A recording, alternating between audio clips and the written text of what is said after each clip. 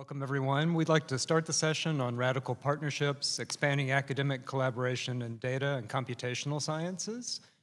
We're happy to be with you here in person. I was thinking this morning, it's been probably 3 years since we've had in-person sessions for many of us in the data community, so we are absolutely delighted to see you. Very happy we don't have to say, could you please unmute yourself? We do intend for this to be very interactive and hope that you will ask questions throughout the session. Don't feel like you have to wait until the end. But to start, let me introduce my colleagues. I'm Joel Herndon. I'm the director of the Center for Data and Visualization Sciences at Duke University Libraries. To my right is Stephanie Labou from the University of California, San Diego. Next, we have Tim Dennis from UCLA Library. And finally, Harrison Dekker from the University of Rhode Island. Today, we're going to be talking a little bit about data science in our libraries, how it's evolved, some of the successes that we've seen, some of the challenges we faced, and the role of partnerships in advancing data science at each of our respective universities.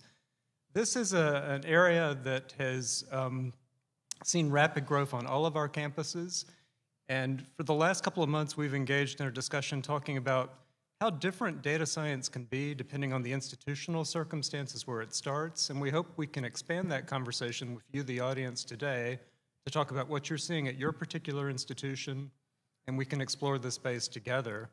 If you do have a question or comment, if you could identify yourself and the institution that you are part of, we'd love to hear more a little bit about kind of the context that you're bringing to the discussion. But to begin, we'd like to start with a short introduction, followed by a little bit of background about each of our institutions, and then we're going to open to a longer discussion amongst the panel and the audience about kind of some of these issues of the rise of data science. I think the first thing that we want to acknowledge to the audience is that data science is a space that is challenging to define, or at least is a contested term in a lot of spaces. Generally, there's some aspects of computer science or computing, mathematics and statistics and domain expertise inside of the space, but the particulars vary a great deal when you're talking with different researchers or different administrators about what actually is included. These different word clouds from across Google give you some idea that many things are considered inside of the space and some are outside. We're going to take a fairly expansive approach today, being very inclusive about what may be inside. Second, we would like to take note that of a couple of different things about the state of computational and data science at universities. First, it's that it's increasingly common at most universities across the US. Unlike a few years ago where you might hear some skepticism about data science, increasingly this is a fairly standard thing. People know the term data science, computational science. We're seeing more departments, institutes, and programs over time. I think the second thing that we wanted to note is that the library has a very special role in this space. There are different domain particularities when you're talking about data and computational science. As a domain agnostic space on campus that tends to be very inclusive, libraries have a special opportunity to reach out and to try to partner with other groups across the campus. This makes it a fairly special space. Finally, we want to go ahead and assert, and indeed we'll come back to this through the presentation, about the on-the-ground details for data science are going to vary a great deal based on your university's size, the focus of the university. It's going to vary a lot about the size of the library and the role that the library plays on campus. And there's a little bit of path dependency or kind of how data science developed on your campus as well that's going to change kind of how this plays out in the day-to-day. I think the final thing I want to say before we talk a little bit about each of our institutions is that we are going to make the assertion that there is a shared opportunity for library and data science. There's a long history in research libraries across the country in our involvement in data science training and data training in general. So that is a well-established fact. But in addition to that, there's a long history of collaborative efforts in data science and data curation and open science spaces on campus. Not only on campus with research computing, IT groups, and faculty members, but also across institutions as well. We have groups such as the Carpentries, which has significantly expanded data science training across the US. The Data Curation Network, which is at the intersection of some of these data science tools and methods in data curation and open science work, and other organizations. And beyond all of this, there are the strong networks of data professionals that are at all of your institutions who work closely together to share challenges and information as we move forward. With that, I'll let Stephanie talk a little bit about work at UCSD. So we wanted to start by giving an overview of our campuses because, spoiler alert, we do not agree on a bunch of the things that we are going to talk about, which should make for an interesting panel. And part of this is because we're coming from different organizations with different groups we collaborate, different size institutions. So UC San Diego is a really big institution. I usually say when I'm talking at conferences like this or with students, like there's 40,000 of you and there's one of me. Now, it's not true that I'm doing all of this alone. That's not even remotely true, but it does kind of make that point that if we have 40,000 students, that's a lot of people to support, especially when data is such a hot topic. And we have an increasing number of majors that are taking that sort of like data and computational bent. So we have our data science undergrad. We're going to have a new master's program and a new PhD program in data science. We have political science specializations that are focusing on really computational methods. And it seems like every quarter we're getting some new announcement of a group on campus that has decided, yes, we are going to form some new like alliance or initiative that's really focused on data or computational methods. And so we're fortunate in that we have a lot of stakeholders on campus. So we do have the Halaj-Jolu Data Science Institute, SDSC, but just because we have a bunch of different resources on campus doesn't mean that it's simple to navigate. It just means that there are more places people have to go, and it just means that we have more silos. So a lot of what we focus on for collaboration is how can we take the resources that we have and make it easier for a student to access. I've been at UC San Diego for about 4 years now, and I still sometimes don't know who to talk to get questions answered. And so how is a student supposed to navigate all these different components? If they're in social science, there's a computing cluster in social science. It doesn't really talk to SDSC, but maybe it does depending on the PI. So we've got a lot of different moving parts at UCSD. In the library, sorry, I have to like look back and check my own slides. There's me, I'm the data science librarian. Thank you, Joel. We have our GIS librarian. We have a data and GIS lab. We have a research data curation program that focuses on trainings. We have our fantastic IT group that's only not listed here because I ran out of space on the slide, but they're really crucial for a lot of what we're working on. So with all this is to say, okay, if we have a limited amount of resources, which we do, and we have this huge campus and this huge appetite for data and data science, how can we try to be most effective without burning out everyone in the library trying to support every one of our 40,000 students, which all have various needs? And so if we look at the student breakdown, we do have a very large undergrad population. And of our undergrads, social sciences are quite popular. So like we do have a medical school, we do have oceanography. A lot of people think of UCSD as a very STEM campus. And it is, but it turns out that our social science students are a large part of our student body, and they are really getting into data and computational methods. And so we're also seeing, as we see differences between domain, also differences between undergrads and grad students. And so depending on what program the undergrads are in, they may get a little bit of data science, broadly defined. This might be taking a statistics class that happens to use R. So you'll learn how to run a regression in R, but you're never going to be taught how to organize your data or wrangle your data or rename your data or clean your data or all those things that are part of data science. And there might be curricular gaps in the undergrad. What seems to shake out, though, is we have this pool of undergrads who are getting a little bit of information in their courses, and they're wanting to build off of that. Conversely, we have this graduate population who comes into grad school, and they're told, great, welcome, you should already know how to do this. But they've actually never been taught how to do a lot of these methodologies in their undergrad program. So I work a lot with our School of Global Policy and Strategy, our Masters of Public Health, and these other master's programs where they have 2 years.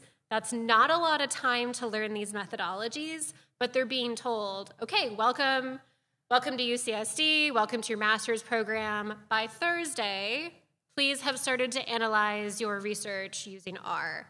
And they kind of panic.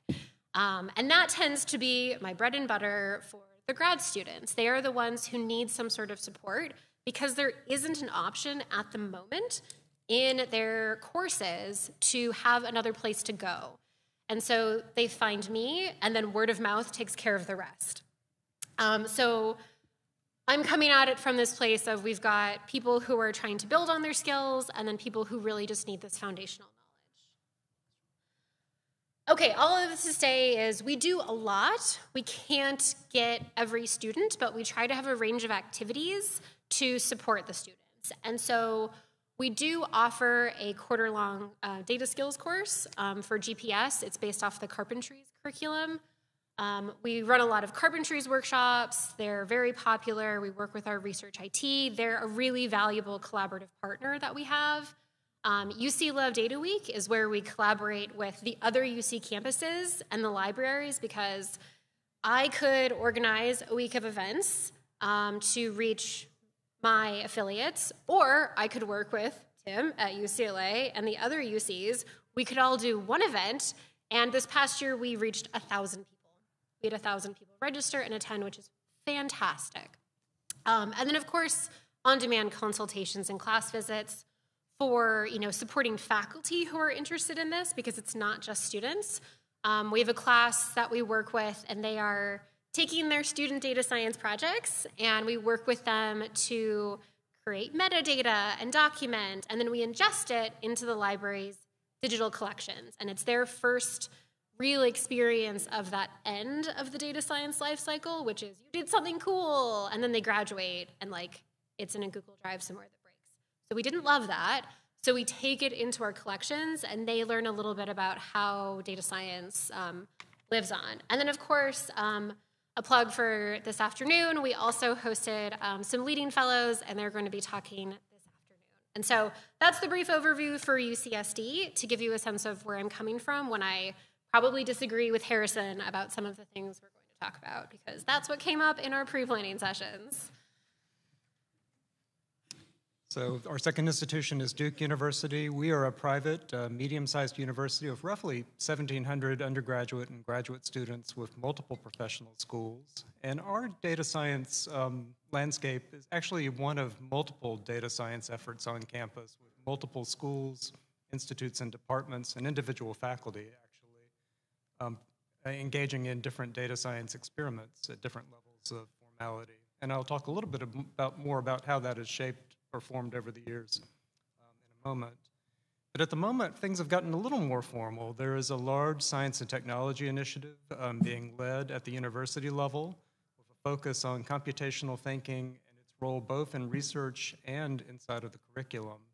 And increasingly, many of the groups that have worked separately at many of these efforts are coming together at this point and discussing how do we do this together? How are we providing these services? And so there's a lot of hope that that will generate both some synergies across the different groups, as well as new ideas and new strategies.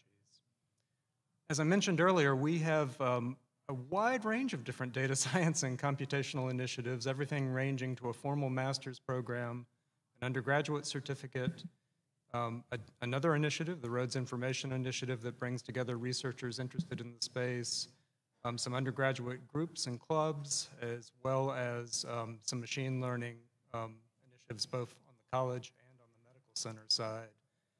But increasingly, there is more a sense of trying to, there's always been a sense of collaboration, but more of a formal collaboration, as we've launched a new group called the Duke Center for Computational Thinking. This is bringing us together increasingly to talk about how do these efforts flow together, what can we learn from each other, and how can we make them work even better. In Duke Libraries, we've been involved in data science training roughly probably about a decade at this point. We may not have called it data science when we started, But as we had more and more students requesting assistance working with open source analytics tools, data visualization, digital mapping with a computational lean to it, we increased our staffing in all of those spaces, as well as looked for key faculty members who would partner with us as we worked on those projects. We each semester work with a wide range of classes on campus, trying to bring those topics into the individual faculty member's classroom, as well as increasingly have moved more to providing workshops on these topics. Roughly 30 workshops each semester outside of the pandemic, far fewer inside of the pandemic. But if you look at the graph on the left-hand side for the last few years, you'll notice that the average registration in those workshops, and Zoom did help, I will admit, has gone steadily up higher and higher as more and more students self-identify as needing these skills.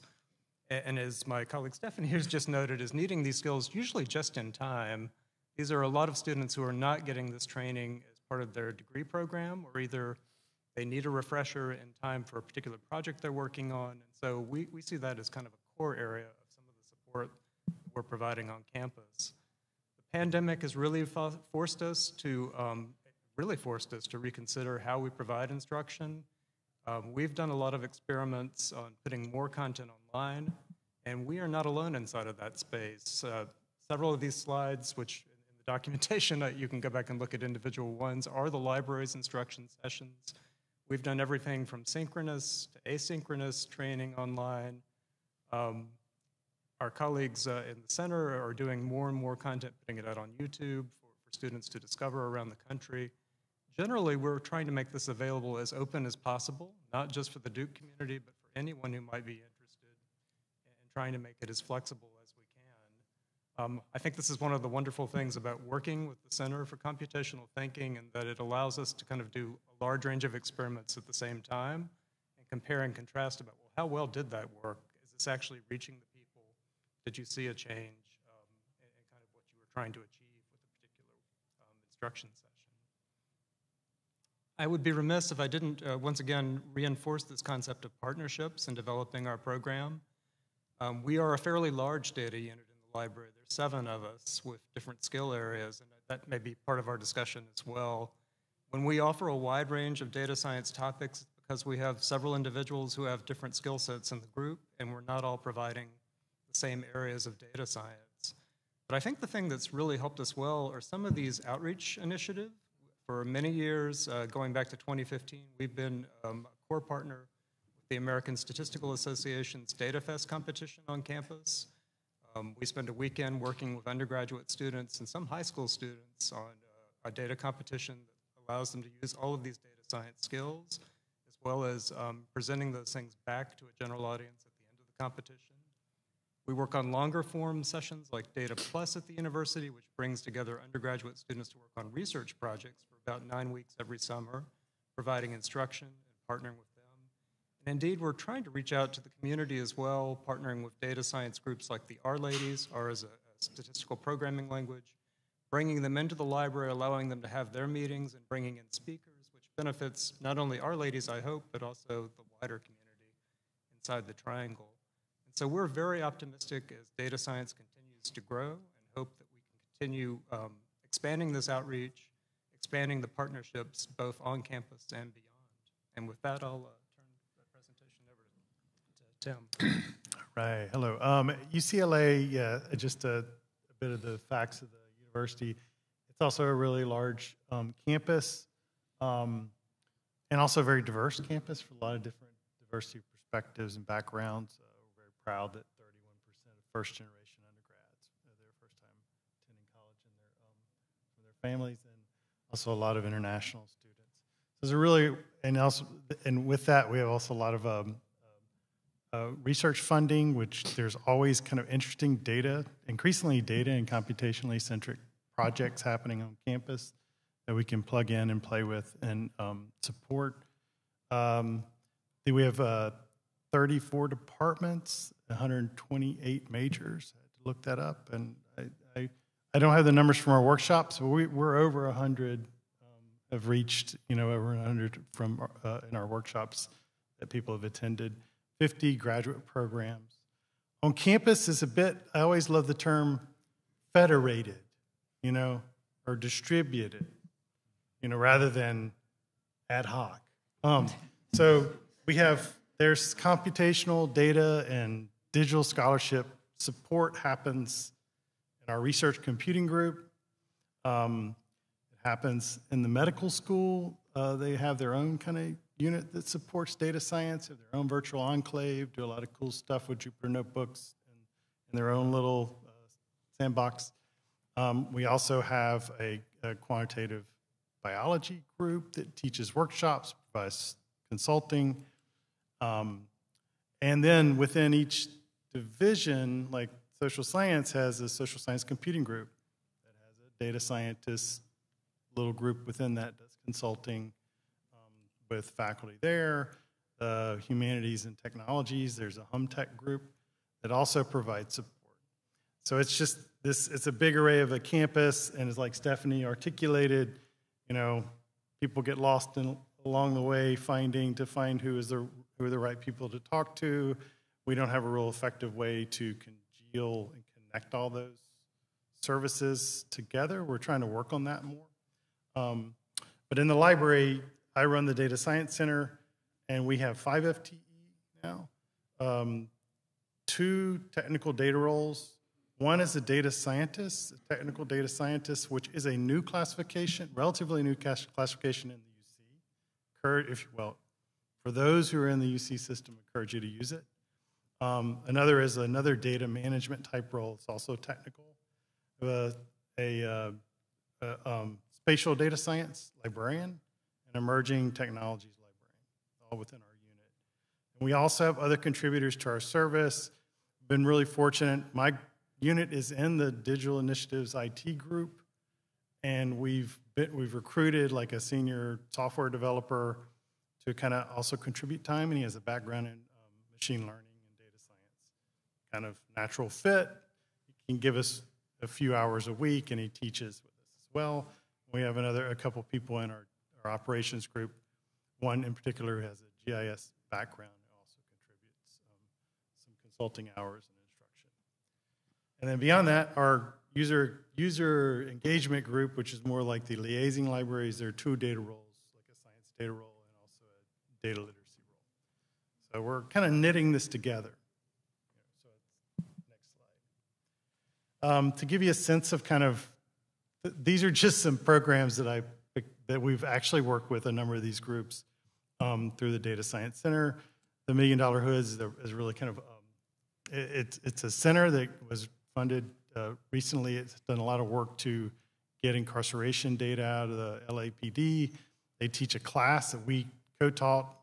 Half of the class we taught R and geocomputation, and also like doing mapping and GIS. So that was done in the African American Studies History Department, right?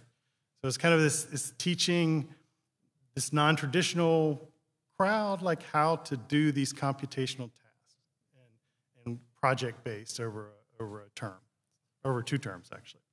So that's a really cool project. The other programs that kind of popped up, there's a master's in data science engineering. I still have not really liaised really well with this data theory degree, which is kind of cool.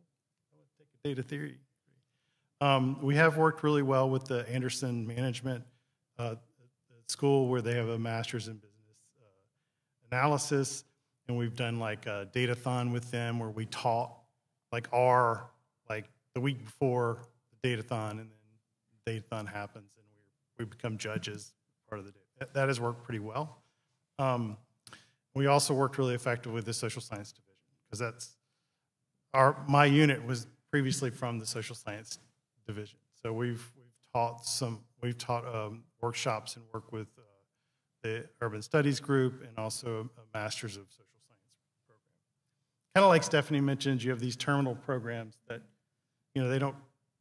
they just get dropped in. They don't have any of that background, or haven't learned those skills. So they're kind of like, oh wow, how did I learn this? I want to be marketable too. Next slide.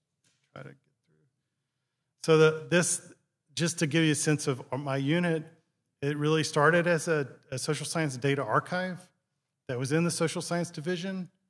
And it existed in the 70s. We're still like the caretaker of that that data archive.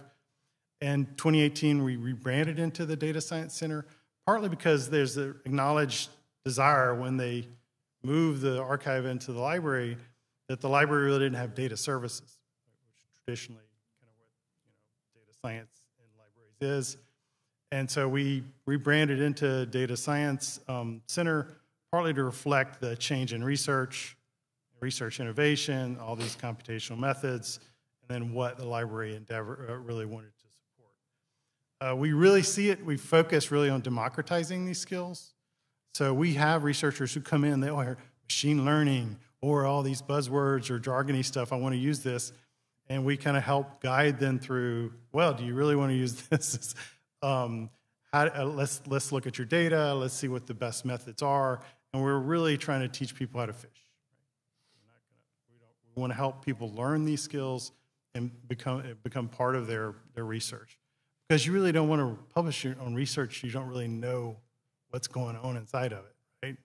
It's like a black box of something that happens inside of a machine learning algorithm. You kind of need to know more. So that's our perspective. So we want to make it welcoming, warm, help people into this domain. We also teach the gaps of those skills in numerous workshops. And I'll jump to the next slide.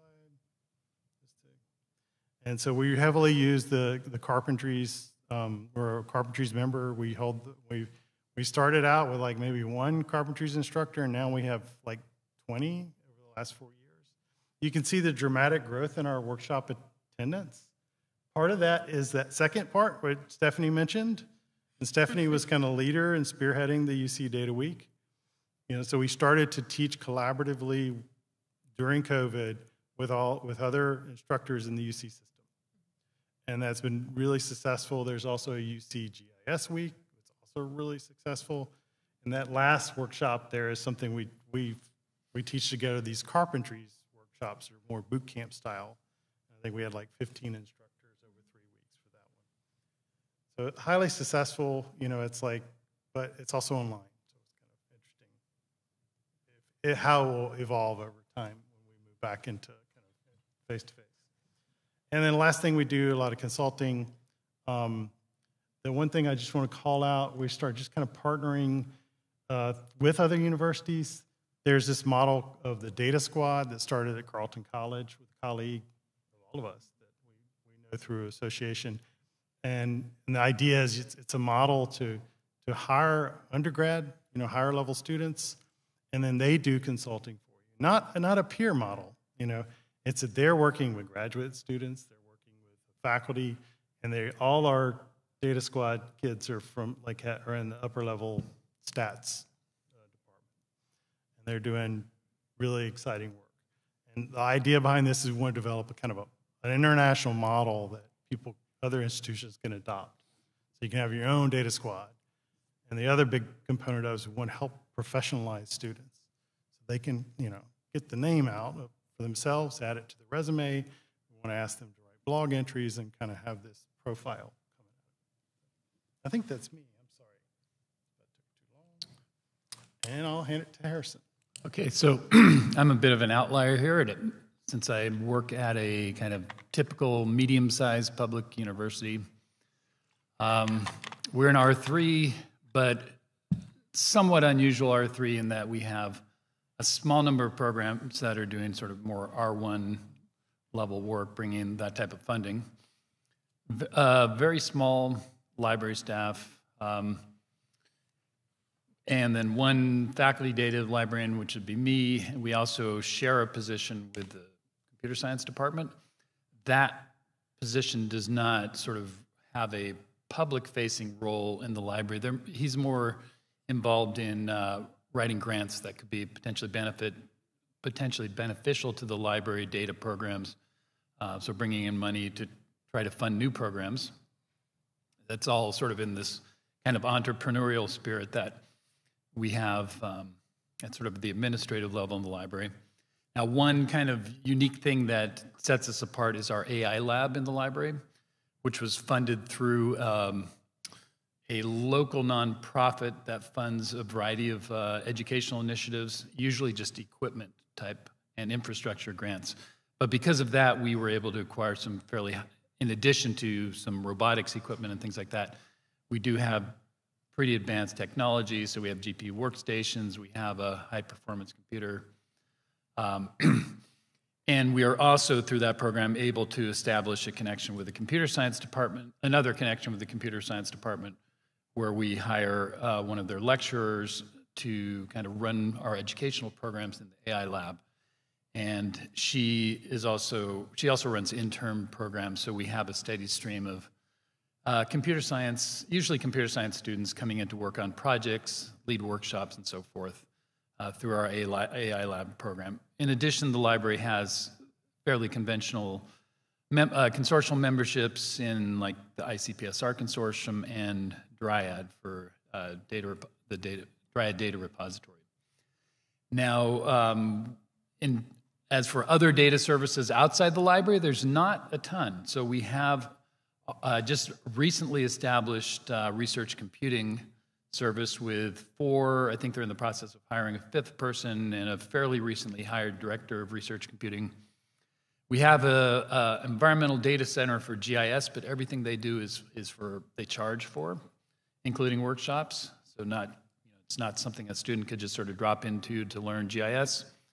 And then internally in the psych department, they have a quantitative consultation center. And I should add to that we are sort of working on improving that. We've submitted a proposal to the university to create a data science consulting service that would be based in the library, but would be staffed by people from a variety of departments. Next slide.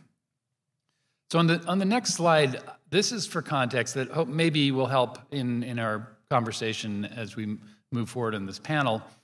I thought it would be important to kind of differentiate what we're talking about with data sciences from what I've sort of put in quotes, conventional library data services.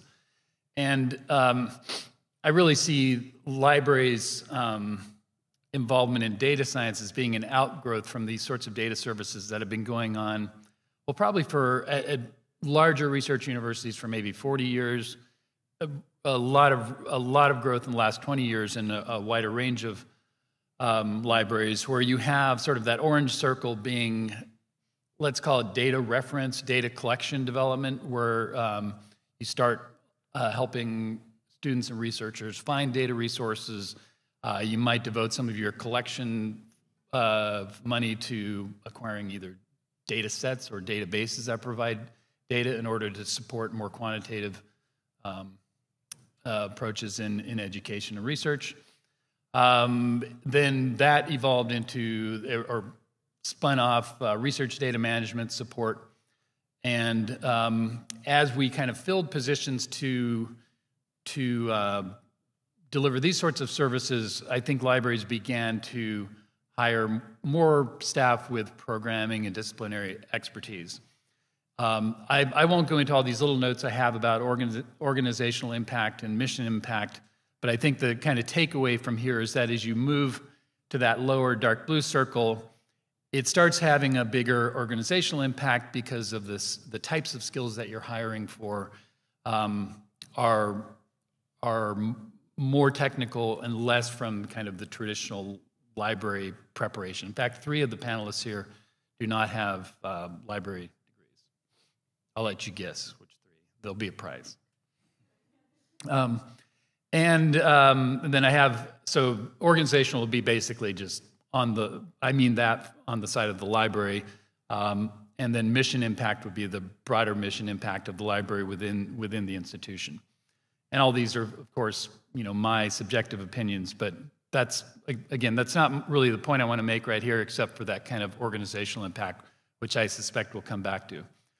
So in starting my job, so I spent 15 years at a large research university, UC Berkeley, kind of delivering these conventional library data services, mainly in the social sciences, but built up a skill set that became more consistent with data science, and also was part of this growth in data science at UC Berkeley, where they had the Institute for Data Science and the development of the data science program, and I was the library liaison to that. And so for my last slide, I just want to show you how I've sort of translated that into the things that I've developed at URI, the sort of novel data sciencey things. So I've had developed 2 courses, got Senate approval for an undergraduate introduction to data science course, and then a similar course, but at the graduate level in a graduate online asynchronous graduate certificate program. And then I've co-taught special topics seminars with faculty from marine affairs, biology, and computer science. We do have, we're fortunate in that we have several faculty who are active in the data carpentries movement, so we do a couple of those workshops per year. We've done instructor training sort of irregularly. Through the AI lab, we've done ad hoc training at a fairly high level. You'll notice here sort of a conspicuous absence of things that are more directed towards, say, an undergraduate audience, apart from my DSP 110 course. That's somewhat intentional on my part. Our traditional public services in the library do a really good job at the undergraduate level. Maybe not so much focused on data, but they can handle a lot of the basic questions. And then as things more technical come up, they may or may not refer things to me. And then the last bullet point, sort of significantly, and this has a lot to do with just sort of the lack of expertise on campus. Wait, that doesn't sound right. There's not a lot of sort of extra faculty members sort of floating around who can get involved in funded research. So I'm currently serving as a co-PI on a supplement to a multi-year, multi-institutional grant. It's an environmental health sciences grant. And then we're waiting on a decision on a renewal to that grant, in which I would lead the data management and analysis core of the grant. So we've been able to kind of translate my background and some of the opportunities that present themselves at this sort of smaller university into some, embedding the library into some activities like course development and teaching and funded research that you might not necessarily see at like an R1 university. So that's my little summary, University of Rhode Island. Feel free to ask questions about any of our institutional stuff that's going on. But we are now going to just sort of set things up with some shared challenges that we have identified. And I'm not quite sure how this conversation will progress, but these are the 3 areas. So one challenge is that the demand for support outpaces capacity. I'll just read them all out, and then we can just start talking. Okay? And then the pace of change. Rapidly evolving data science tools and methods. How do we keep up? Although I would sort of argue that this is one of the niches for the library, because we often have more time on our hands to kind of dabble in new things and to keep up with trends than some other researchers who really have to keep focused on their particular field and the traditional tools. And then building cross-department collaborations in order to meet demand. How do we do that? How do we identify potential partners to help us, solve these challenges, essentially? So with that, who would like to go first? Or I guess, right? Maybe we should stop and anyone have their hand up with a question? There's a mic right. There is a mic in the center. As you can tell, we're more than happy and able to riff with each other, but as people have questions, we're more than happy to make it really interactive. If there's anything that has, sparked an idea for your institution based on some of these shared challenges, I know that it's not just our 4 institutions where the demand outpaces capacity. And if your institution is not having that problem, please stand up and tell us how you've solved it, because this is a real topic of conversation. Or share your resources. Please share. Don't be shy. Question. Hey.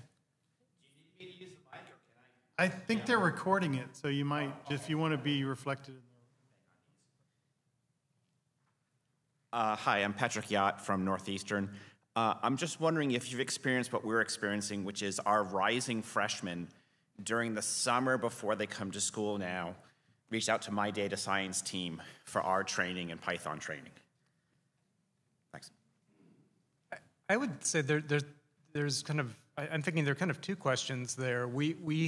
And I believe Stephanie mentioned this as well, we do see in the library a lot of students who feel like they need the base level training and a lot of data science tools in order to actually engage in the full semester course or the full quarter course that they're taking.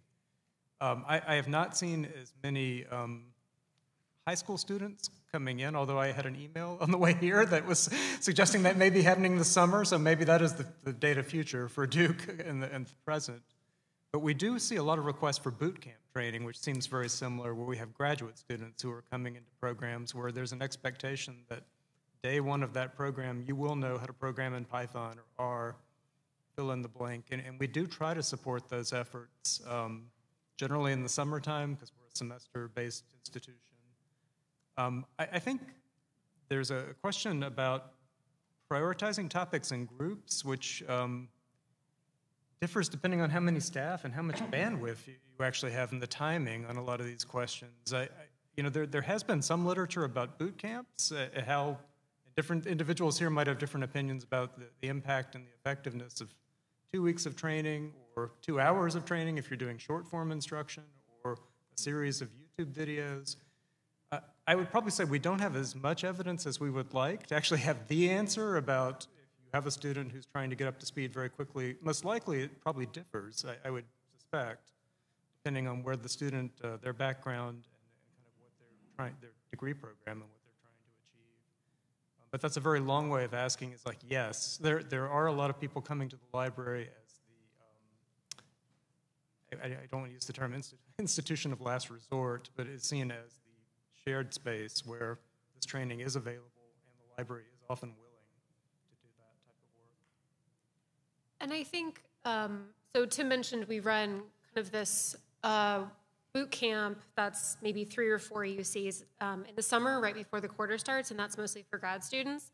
I can say I do get a lot of undergrads. Their first week of their freshman year that come in a panic because they took their very first day of their very first Intro to Data Science course and looked around, and everyone seemed to be doing deep learning. They were coming from high schools where, like, they got to take a Java class in high school, and the library, however they come to it, seems to be more of like a safe space where they can come and say, yeah, hi, like I've been told that you're my librarian. I'm too embarrassed to ask, but like, what is data science? What is machine learning? And how can I get caught up? Because everyone else seems to be coming into college with like all this crazy coding skill, and I'm not.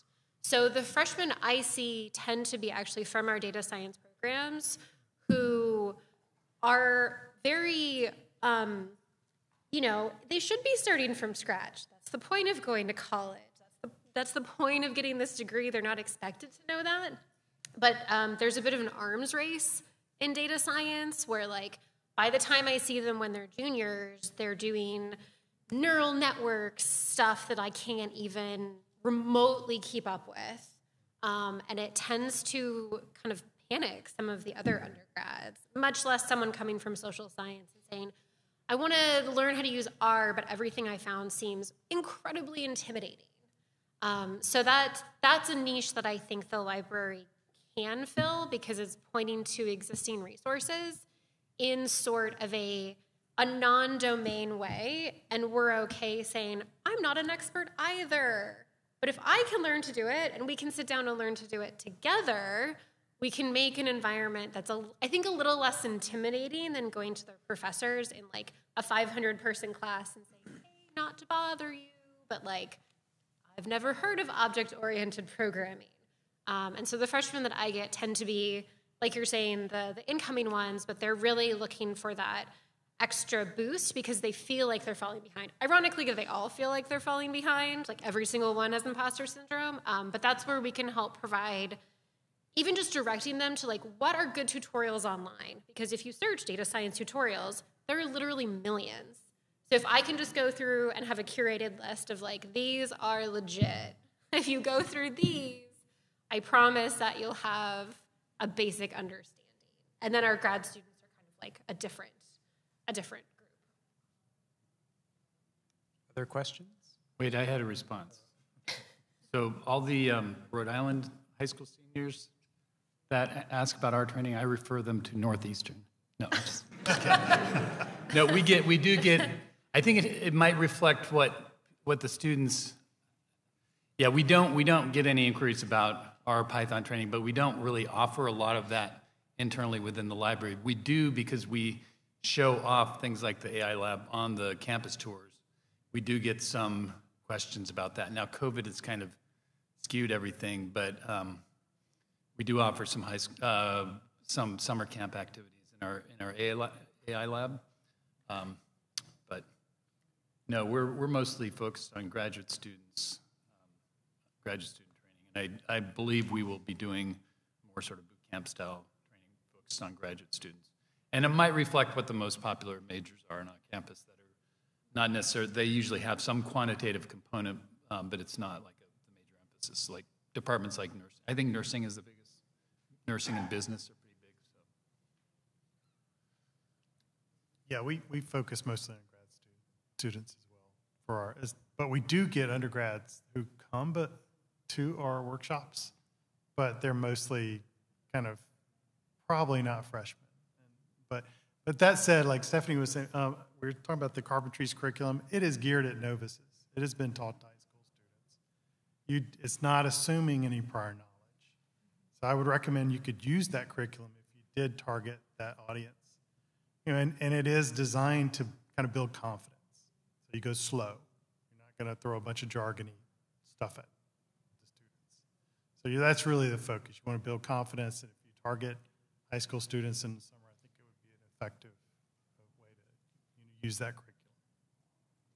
And that's one collaboration that we've been really focusing on. We've got like our internal library, our internal campus between different departments and even between campuses, but at least for us, and I can only speak for like me as like the data services, we don't really have any close collaborations with our local community, but it's something that, you know, with extra capacity is an area that it would be great to be more plugged in to like our local community and having a pipeline. We are a land grant, institution to really work with our local community and give back and be more engaged in that collaborative nature. So we're slowly spreading out, right? Like we have multiple departments in the library. We have so many departments on campus. We're stretching out to like across the UCs and across different institutions. And so this actually didn't come up in any of our planning conversations, but it does make me think we don't have any currently collaborations with our local communities, but it's something that might be somewhere that we end up going. And the royal way, like universities, if there's this interest in high schools to like get students into some of these programs and train up data science skills for people that are going to like stay in the community as opposed to training up students that then leave.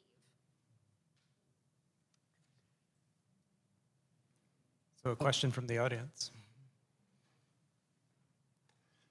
Hi, I'm Kurt Hilligus. I'm the Associate CIO for Research Computing at Princeton University.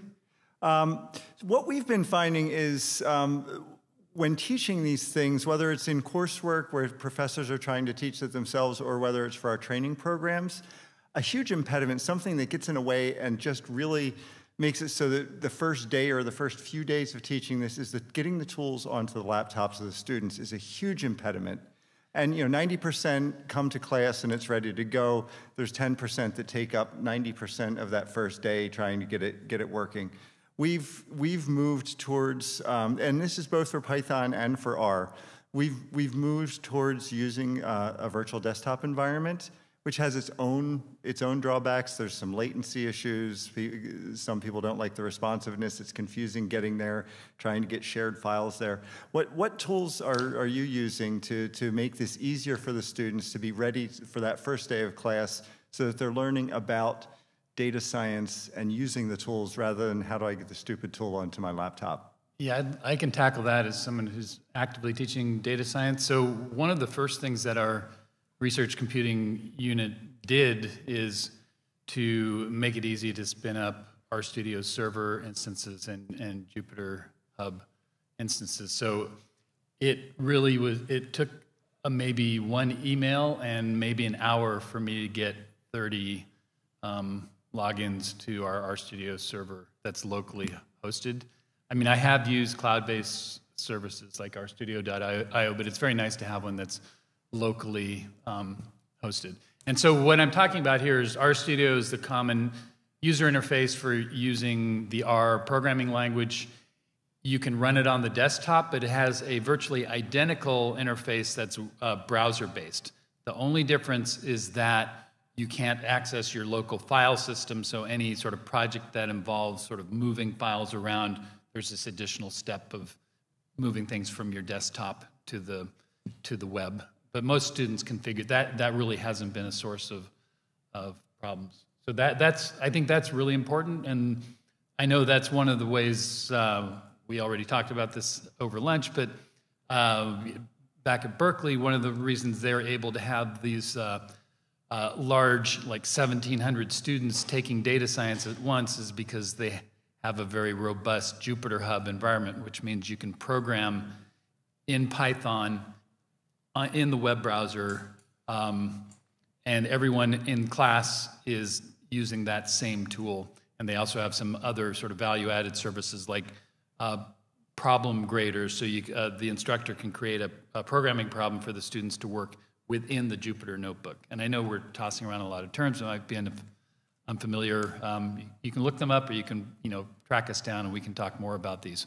But those two tools are tremendous time savers because, as all of us who've taught workshops know, you can easily spend 45 minutes figuring out why that one student's computer will not load a certain R package or something like that. So at UCLA, we do, our research computing does run Jupyter Hub for classes, so I can request it and then have people log in, just like what Harrison's described. There is the caveat, though. I mean, researchers, I think 80, 90% of your work is going to be done right on this laptop thing here. So there is a pedagogical reason why you'd say want to teach people how to use their laptops. I mean, I think it maybe when moving into a cloud kind of computing environment, maybe less important over time if that works effectively, but it's still, there's worth teaching people how to use their own machinery. I think there's value in that. That said, yes, it can blow up a whole workshop. It can really, you can go in the ditch pretty quick.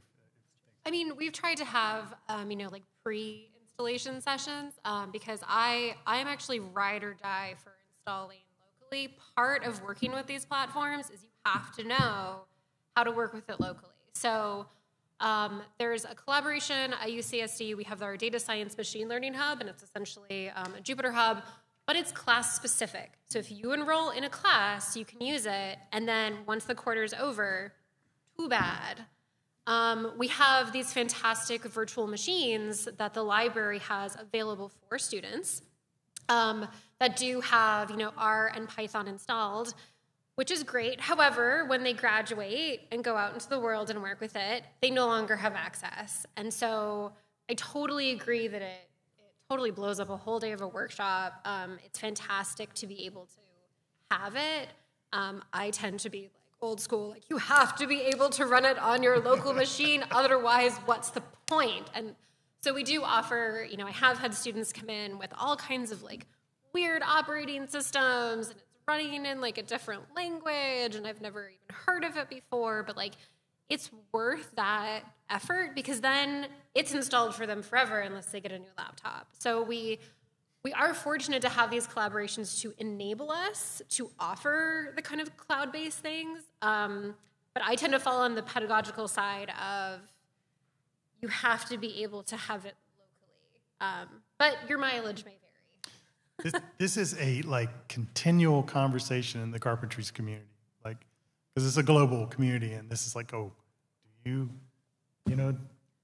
get people to teach them how to set up their own machine, or do we move to kind of cloud-based kind of environments? So it's like our virtual environments. I will offer a different perspective. I agree with everything that's been said. I think cloud environments are really convenient for the reasons that were stated about trying to reduce that barrier to easy access. But if you're trying to be inclusive and including people outside of your institution, we've bumped into issues where we had people who are not Duke affiliates who are with us in the class. That's a standard policy. policy for us. Everyone is welcome who couldn't use the Duke virtual computing resources that we had. And so we vary that around a little bit now. And we have some instructors in the group who feel very powerfully that teaching people how to set up the installation on their laptop, their own machine, is getting them ready for doing research and the classwork that they're doing. So I don't think we've settled that debate completely. There are a lot of different factors to consider.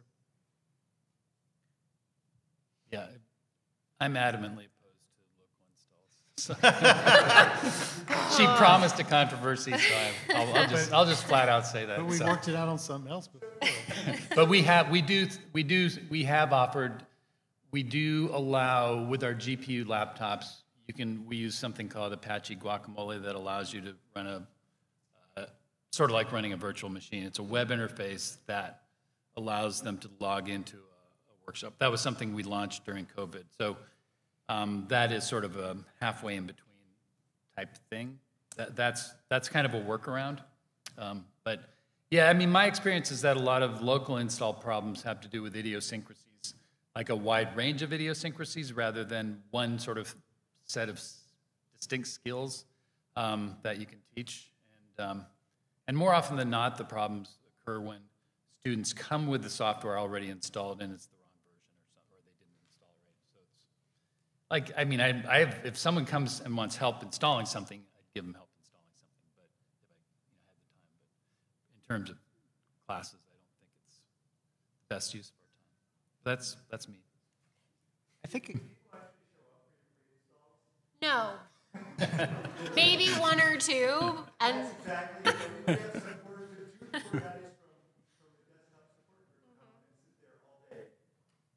Yep. Yep. But we're trying. We're making the space available, and if people choose not to take advantage of it, we do have like 10 minutes at the beginning, but then say like, well, if it's not installed now, I guess you should have really showed up or emailed, and we're going to move on. And we might do a breakout room in Zoom to try to get this person up to speed, or say, when it was in person, it was nice because we would just say like, pair up, right? Work with your neighbor, and we will deal with your weird computer issues during the break. And as people are thinking about their next question, I wanted to touch on something that Harrison just mentioned about the importance of infrastructure collaborations. And so we talk a lot about collaborations between people and between departments and information sharing and having support, but a lot of data science and computational sciences in the end really boils down to infrastructure collaboration. So like, who's going to pay for the GPU machines? Who is going to service those? Is it going to be library IT? Is it campus IT? Is it ed tech? Is it, who's going to take ownership of that when it's so distributed? And we have a really complicated system that I'm not going to get into here because we only have limited time. But I think it's something that we're all kind of facing in terms of collaborations. And there's different needs, and it means that there's a lot of people at the table in terms of security and cyber infrastructure and giving people access. I know that we have about 150 people who have access to our library virtual machines at the moment, and it's giving the IT group like heart palpitations because that's so many people who have access to our virtual machines, even though they're all students. So I don't have an answer for that, but if anyone has other takes on infrastructure collaboration, or anyone in the audience has like a novel partnership for infrastructure, that tends to be something that comes up a lot. So we are close to time at the moment, and so what I would like to do is encourage you, if you have questions about collaborations at any of our campuses, we are more than happy to meet with you and talk this afternoon outside of the sessions about things we've seen on our campuses. If you have particular questions about what data science looks like, how we're staffing those roles, and kind of where the role of the library can be inside of the space, please do pull us aside. We're happy to explore that. But with this, I'd like to thank the panel for a wonderful set of presentations. Thank you. Thank you, Joel.